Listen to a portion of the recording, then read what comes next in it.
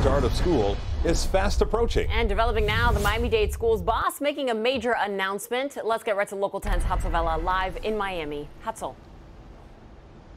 Nicole, Calvin, the fourth largest school district in the country, now announcing schools will be online. And they're also telling us they're delaying the start of school by a week.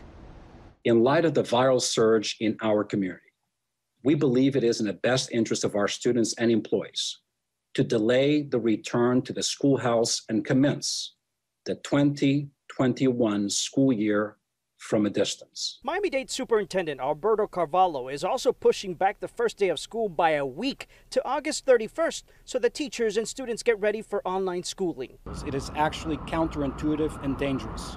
On July 15th, Superintendent Carvalho told us returning to physical buildings would not happen unless the positivity rates went below 10%. ICU capacity was better and there were less hospitalizations. And I see in the ER all the time, On a Zoom conference call today, we heard from Dr. Leo Alonzo, an ER doctor in Jacksonville, and two other doctors, including one from South Florida, who were highly critical of reopening physical classrooms.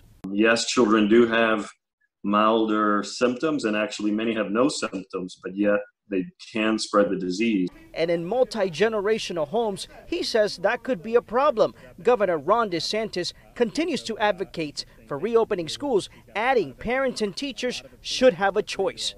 But I would have no problem, and I would absolutely have, my kids in school because I do think that it's safe to do so. So the superintendent wants to move into stage 2 on October 5th. Stage 2 would mean a mix of in-school, in-person classrooms as well as online learning. But he says all that depends on COVID rates here in Miami-Dade. For now, reporting live in Miami, I'm Hatzel Vela, Local 10 News.